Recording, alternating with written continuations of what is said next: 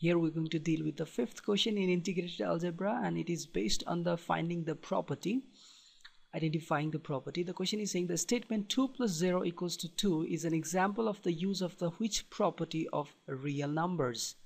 One, associative; second, additive identity; additive inverse; or distributive. Simply by looking, I think you can easily figure out that it's additive identity. Well, I'm gonna tell you why it is not associative.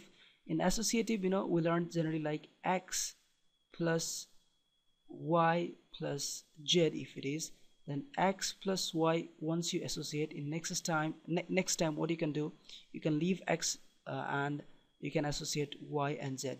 So this is associative law, like 1 plus 2 plus 3, and here also I'm writing 1 plus 2 plus 3, and that's equivalent to actually 1 plus 2, 3, 3 plus 3, that's 6. All right, so does not matter how you associate it, in real numbers. So 1 plus 2 I'm associating one time, and next time I'm associating 2 and 3. That's finally going to give me 6. It's going to be 3 plus 3, and this is going to be 1 plus 5, and they all are right. This is associative.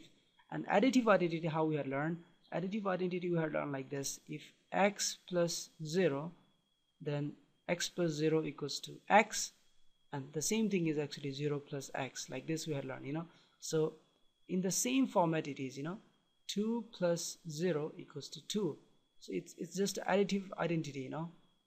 Simple. We are just adding two quantities, like x plus y equals to x plus y, together. I mean 3 plus 2 equals to 5. This is just additive identity. All right, so this is our answer, additive identity. And now why this additive inverse is not our answer? Because additive inverse is something like this: if it is 3, then the additive inverse of 3 is just negative of that, it's minus 3.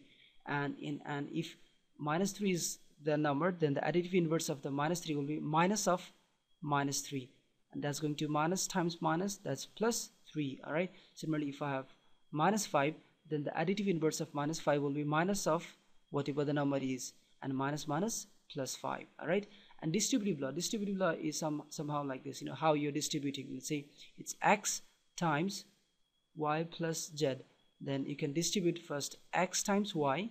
All right, it's going to be x times y, and then plus, then next time x times z. All right, x times z.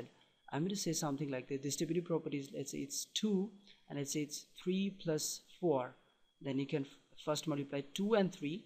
All right, 2 and 3, 2 times 3, and the next time you can write 2 times 4, 2 times 4. All right, like this you can do.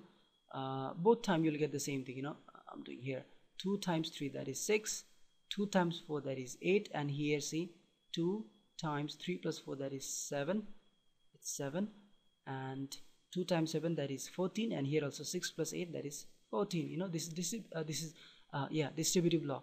So this is not, our answer is additive identity. I hope you understand it.